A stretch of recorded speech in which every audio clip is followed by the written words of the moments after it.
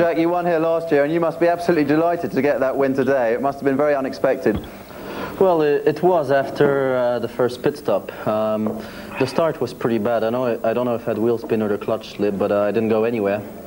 And then the beginning of the race was just following the others and taking it easy, and that was good because I kept my tires in good shape, and everybody else in front of me blistered. So then I managed to get behind Damon, but Damon was really flying. I could keep up with him on the first set of tires, but as soon as I went to the other tires, I did a few slow laps to make sure the tires would hold on pretty well, and they blistered, and Damon just disappeared. So he was really, really flying. But at the same time, I thought, you know, there's no way he can finish. I was feeling pretty good, but towards the end of the race, it was looking pretty grim because he was actually going on and on and on until 2 laps from the end, where my pit crew told me that he was slowing down. So I started pushing again, and when I got towards him, he was going left and right. So I thought he had a broken suspension, but I knew he was going to block me. It was normal on the last lap, so I just went in the grass, and the car was pretty good in the grass. Were you at all worried after Heinz Harald dropped out? Did you worry about your own car? No, I'm not sure why he dropped out. I didn't know, but it's a shame because we didn't have the same tires, and he wasn't going to have problems with tires, so I'm sure he would have had a good fight with Damon if he had stayed in the race. Jack, well done. Well, Damon, it's taken 11 races for you almost to win today. It must have been absolutely gutting that last couple of laps. Well, I was getting to the point when I thought where I could count on, winning the race, but whenever you think things like that, something crops up, and I had a hydraulic pump problem, which meant that I couldn't use the throttle started to work intermittently, and I couldn't change gear. So that was really, I needed 40 seconds really, not 30 seconds on Jack. You made a good start, and then you took Michael Schumacher without much of a problem. Can you talk us through those first sort of 20 laps or so? Yeah, I mean, the first couple of laps he was pulling away, and then I managed to close in on him quite easily, and you could see that his tyres were blistering. And so I knew that was going to be a problem for him. But I also knew I had to get past him because I knew I could go quicker, and there were cars coming up behind. So once I got clear, I overtook him in the first corner. Once I got some clear track, I was able to maximise and optimise everything we had, and it went perfectly. The race went really well. I'm very, very pleased for the team and for Bridgestone. They did a good job here at Hungary, and obviously slightly disappointed that we didn't manage to win it. Now, your best position so far this year has been 6th. Is there one factor that you can pinpoint this weekend that has made you so much more competitive? Well, there's not one particular thing really, but we've made little improvements everywhere. But I was able to use my experience here and work well with the team to get the good setup for the race. Damon, well done. Well, Johnny, we haven't seen you in the top 3 since Monaco '96, so a great result for you this afternoon. Yeah, no, I think it's good for the team because we've had a couple of opportunities of probably getting a podium finish earlier in the year, and I think it's very good for morale within the team. You started 10th today. Had you any hopes of finishing in the top 3? You always hope. I know we always have a better race than normally what our qualifying is, so I was optimistic that I'd get points. And it was just a factor of really trying to look after my tyres as much as I could. And when I came out after my last stop, I had Michael behind, and basically it was just a matter of looking at his his times and just trying to gauge it. Do you think we might see you in the top 3 again this season? Well, I hope so. As I said, we should have had some earlier in the season, and if we work hard enough, we can get some development bits going. There's no reason why we can't do it again. Jacques, we go to Spa. Well, there we are then, 2 Brits on the podium, but desperate disappointment really for Damon Hill. Coming up, we've got a competition. You can be with us for the last Grand Prix of the season in Jerez, and we'll be talking to Simon and to Tony about the dramas of the Hungarian Grand Prix. So then second for Damon Hill and second for Tom Walkinshaw, the Arrows boss, so near to his first Grand Prix victory. Tom's talking now to James. It's a wonderful day, whatever happens, but you're a racer. I can see on your face you wanted to win. Yeah, we lost. We came second, so we should have won it with 30 seconds of a lead with 2 laps to go, and then he was only cruising, and then loses the hydraulic pressure, and it's not easy. Yeah. Nevertheless, you made a pretty significant point today, haven't you? Yeah, I think we can prove the team is now strong and the car is good, and there's a lot of work been done in the engine. The tyres were superb, and Damon did a fantastic job. He deserved to win, but well, I suppose that's motor racing. They'll never win till you pass the finish line. Like that, Tom. Thanks. Well, on plenty of pain, I'm thinking, those eyes behind the dark glasses. But what a start Damon Hill got. I mean, from the word go, he was here and he was going to do the business, and he was away brilliantly. Well, he's been brilliant all weekend. He was great on Friday, he was better on Saturday, and then this is the start with Hill hidden behind the red Ferrari of Michael Schumacher, third on the grid. Villeneuve on the left of your picture, and look at that start that Hill makes. He's almost alongside Schumacher. He's shutting the door on Irvine, who's looking dangerous behind him, slots into second place, and that's how you see Hill's experience coming to bear. The Ferrari's gone into the lead. Hill is making sure that he's consolidating that second place, keeping the Ferrari of Irvine out, which was a good job there. And the man is experienced, the man is smooth. He deserved to win today. Of course he did. And then another dice with Schumacher. That was terrific stuff, wasn't it? With Damon nudging him and saying, hey, I'm here, move over. That was the $25 million man versus the £4.5 million man. And Hill was worth everything today, and this is it.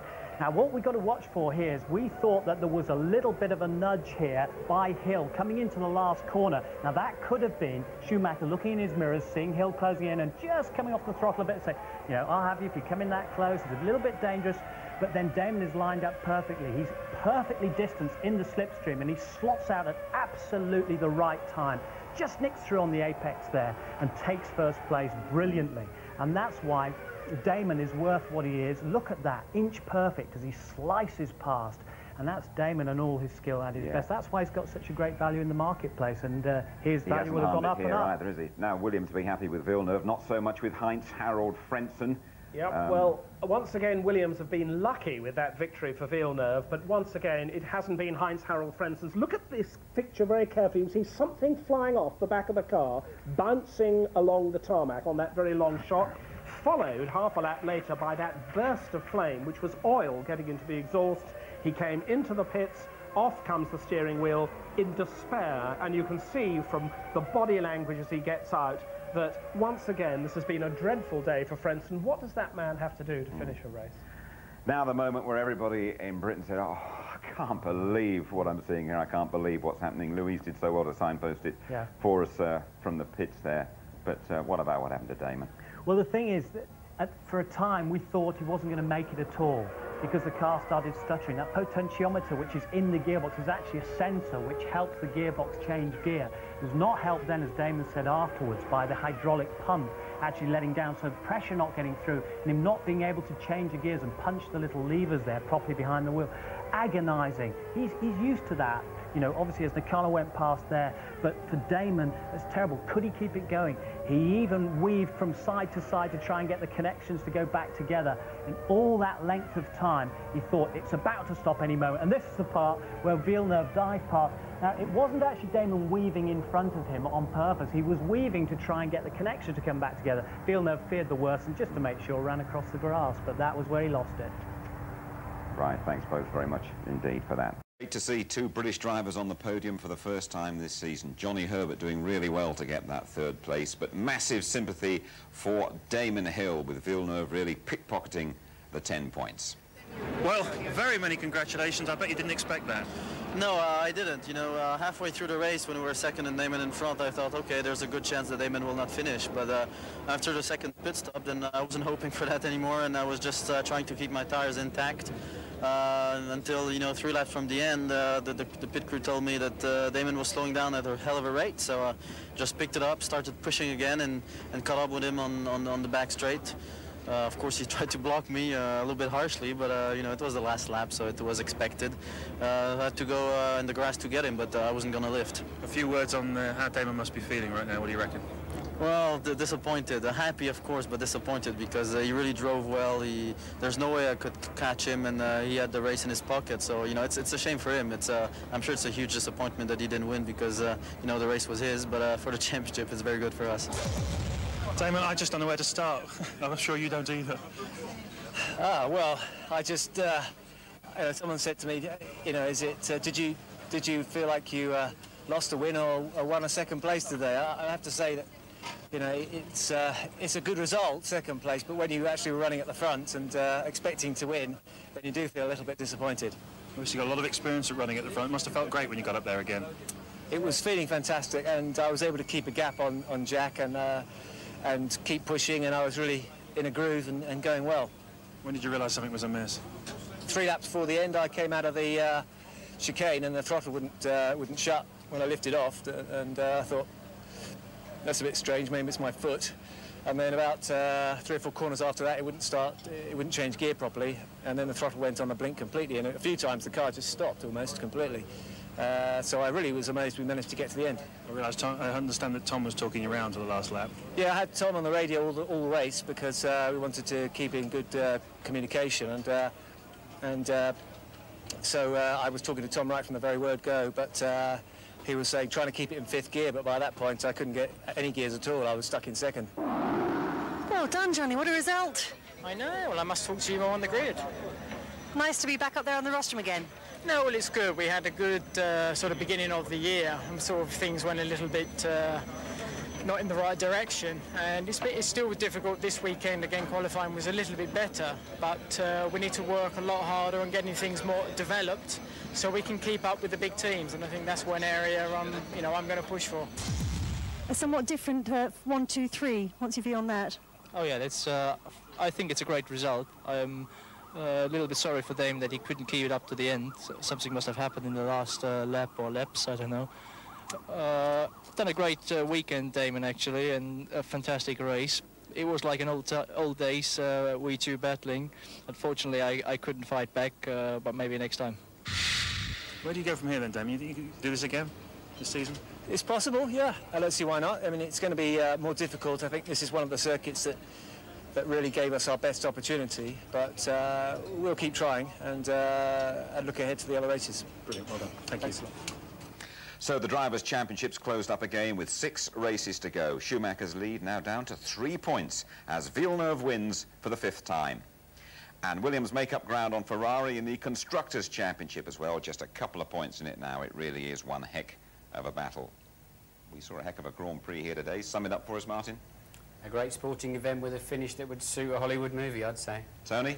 Justification for Arrows and Yamaha, and justification for Tom Walkinshaw, but the choker of the year. Simon? And on the tight and slippery circuits at least, we now know Damon Hill in an Arrows is a potential winner. He looked a winner from the start here today, didn't he? He got a magnificent start. Yeah, he did. Damon Hill said he was going to go for it. He was going to put the pedal to the metal right from the very start. There was Villeneuve on the inside in 2nd place on the dirty side of the track. Schumacher in the spare Ferrari got away well, but just look at Damon Hill there, starting like a bullet. He gets stuck behind Schumacher for a while. His problem now is Eddie Irvine on his inside. Now, Irvine said he was going to try and get past Hill. He was determined to do that. He thought he was going to be the mobile chicane. Irvine has another bite at him round the inside, on the outside there, and Hill defended the position brilliantly to retain that 2nd place. Then it was Hill against Schumacher. Simon, he nibbled away, and he got past him. Well, it was absolutely tremendous to see him pushing and pushing, and now he's really anxious because the rest of the field, see that quartet behind the battling duo at the front have caught up, and on this final corner at the end of lap 10, Schumacher makes a small mistake. Hill almost touches the back of him, and this allowed him to get a run on Schumacher as they came down the straight and wait for Hill to dart out of the slipstream. There he goes, very late on the brakes. Schumacher tries to shut the door, but Hill, a reigning world champion, is a wily fellow and he's not going to be put off. Watch now in slow motion. Schumacher almost pushes him on the grass, but it's not going to delay Damon Hill. Very fine driving. Now, Martin, what about that end? I mean, I felt a bit of emotion. You must have felt it even more. Well, the team are destroyed, as you can imagine. I mean, obviously, a 2nd place is something worth having. It's 6 points in the bag, but they did everything right this weekend, and you can see Hill now already having his problems. There was a little bladder in the hydraulic system, lost the pressure. Now, that hydraulic system operates both the throttle and the gear shift. Now, Damon initially was stuck in 2nd gear. They radioed to him, tried to get it up to 5th. He tried it, went as far as 3rd, but then it would go no further, and then the throttle became intermittent as well, so he was watching his mirrors all the time, careful not to let any back markers run into him, and he saw Villeneuve coming up behind him. I said, well, you weren't really wandering around in front of him. He said, well, I knew he was coming, but I wanted to make it as hard as I could for him. How close was he to not finishing at all then? Well, that's the miracle of the whole thing, because there's a safety mode there, and it should switch itself down to idle, which the car did, so Damon had little more than idle speed in 3rd gear, and somehow he got it to the end of the race. I mean, it could have been no points at all. If we peep into the pits, we can see how distraught they all were down there. Well, I think that pretty much sums up the feeling of the whole team. Tom Walkinshaw is very unhappy. Damon is extremely disappointed. But look at these guys. They've been working so hard all year. They've changed so many engines. The car's been in the wall a few times. And they're all just for the taking. Is their first win. Arrow's first win. Yamaha's first win. Bridgestone's first win. And it just fell away, didn't it, with a minute and a half to go. It's a cruel game. Thanks all. Well, 22 starters at the Hungaro ring. Here's how they finished up. Villeneuve repeating his 96 win, then Hill and Herbert, followed by the Schumacher brothers and the Prosts of Nakano and Trulli. Berger, the only man on the same lap, finishing 8th. 1 lap behind Irvine, Katayama and Alesi. 2 laps adrift, Marquez and Salo. 13 finishers in all.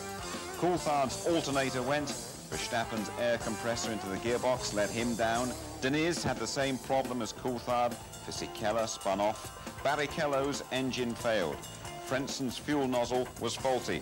Häkkinen's gearbox went. Morbidelli had engine trouble, and Magnussen Stewart was damaged early on. A couple of weeks' time, we're back from Belgium, qualifying live 11:45 on the Saturday. Murray and Martin with F1 special at 5:20, always worth watching that one. And the Grand Prix live only on ITV at 12:20 with highlights at 11:10. Damon Hill didn't win here today. In sport, you don't always get what you deserve. But throughout the weekend, Damon Hill showed all the qualities that make him a British world champion to be cherished. Good night.